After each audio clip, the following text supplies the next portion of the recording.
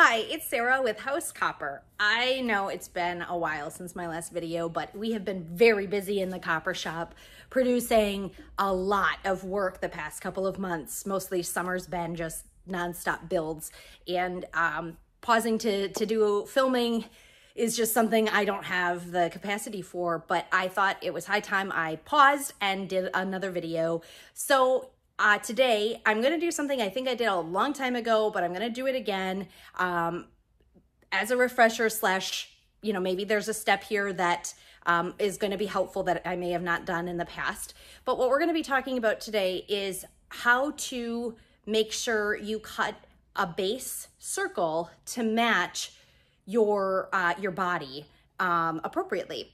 And even though there are lots of different mathematical equations you can do for this, there's a standard one I was taught that the master tinsmith I learned under does. All the other men I know in the trade also do the same measurements, give or take, a 1/16. So it's going to be a measurement that you should be able to use pretty much as a standard measurement, no matter the size of the piece that you are making. So without further ado, we're gonna go right to how to cut a circle, measure and cut a circle to match any base of a build that you're doing. So here's the bottom of a large piece. It's one of many we are working on, but they're all standard size, and yet I still like to double check the pattern after I've built it. And the first thing you're gonna wanna do, and I have 2 seams, which makes it really easy, is to go across, straight across. And we're gonna go from the outer angle, the outer edge of the burr, because I'm doing a crimp seam. Even if it was a lap seam, the math's gonna be the same. You go to the very edge of your piece, and then the same over here.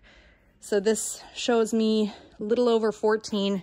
This isn't quite round, but then I like to do a couple different measurements straight across just to check my math. So there's a little under 14. So still, I'm gonna say we're at like 14. See, this is way under. So, once I get it going, I'm like, okay, I'm gonna make sure it's as round as possible when I measure. We're still looking a little under 14, but over here, we're right at 14. Over here, I'm at 14. So 14 inches. Now, you're going to add, no matter what kind of bottom seam you're doing, you're gonna add 1/8 to both sides of the circumference, which means that I would have like 1/8 out here and 1/8 opposite. So in total, 14¼ is my final measurement, because I'm 14 plus 1/8 and 1/8. Now, if it was 3 inches, it'd be, as my final diameter, it'd be 3¼ If it was 4½, I'd cut a circle that's 4 3/4. If it was, I don't know, 10 1/8, you'd cut 10 3/8. So you get the math. Just add basically 1/4 inch to your final diameter from the outside of your piece, whatever those sides look like, and then you can cut your blank for your bottom. So here's a really big blank that will match this. Now, because I know I'm going to cut 14¼ I'm going to cut a blank that's bigger than that. Otherwise, there's not any material to cut off, and you end up with a piece that's not big enough. So I cut a piece that is 15 inches by 15 inches, which gives me kind of a bit of a waist, more than I really need, but it does allow me some wiggle room on the circle cutter, or even when if you were tracing out this with a compass by hand. And then, because I do have a circle cutter, but I'm going to show you how to do this if you did not have one too. I am putting my center point here for the circle cutter at 7½. Now, which is half of 15. If I did not have, let's say I don't have a circle cutter, what you would do is you would mark 7½ for my 15, or your middle point of your blank right there. Okay.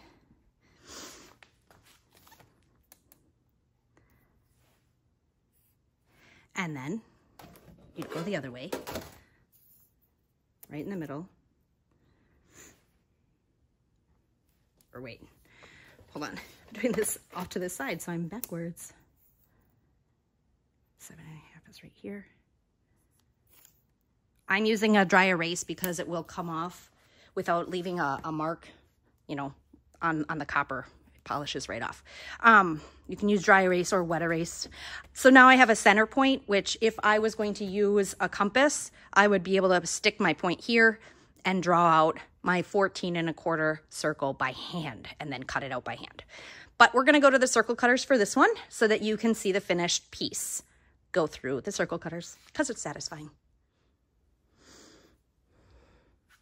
All right. This piece is ginormous, so we have to make some accommodations I don't normally make, but this is set to cut out 14.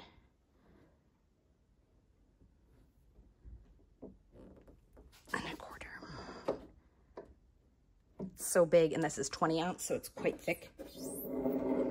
And I'm doing this, all right, this is not gonna work. I'm gonna have to do it over here, just so I can get to the machine.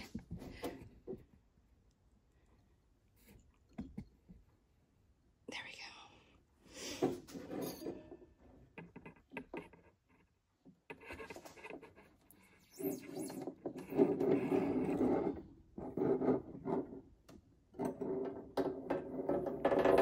I'm gonna go right to that center point.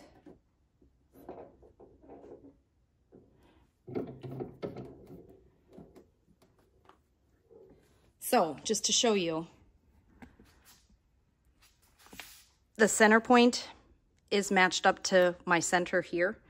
And then this is all down and this is gonna spin and I should have a circle without any issues. And I've learned, we have learned that this piece is so big, we need to do that. All right. Otherwise it catches.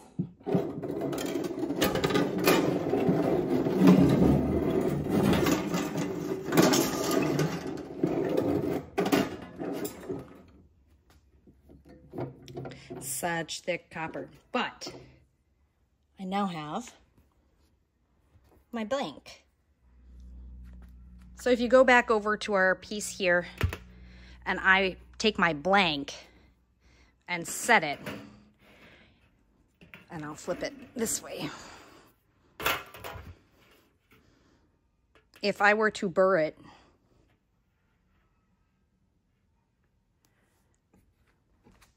once it's round, woo,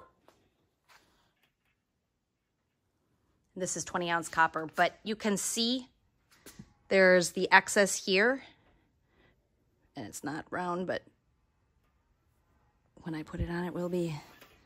But there's excess. A 20 ounce actually takes more to spin, to turn up. I have to account for the radius, the turn radius, but there's extra material, oh boy, that I will then burr up to overlap that crimp seam. So there you have it. There's how to figure out your base for the bottom of any piece you're making, whether it's straight-sided or it's cone or anything like that. Just add an 1/8 inch to both sides, or a better way to remember it is whatever the final outside edge of your bottom is, add a 1/4 inch in order to provide an 1/8 inch burr for your crimp seam or even your lap seam on the bottom of your piece. If you have any questions about this, please put them in the comments. It takes me a really long time to get to the comments. I'm just one person and there's always technical questions and stuff. So it takes me a while to inch through them in between everything else, but I will eventually, even if it takes me months, get back to you. Please don't forget to subscribe. Please don't forget to share this channel. Thank you so much for watching. Don't forget to find me on Facebook and Instagram under House Copper, or pick up a copy of Copper, Iron, and Clay wherever books are sold. Thank you again for joining me here in the House Copper shop, and I will see you next time.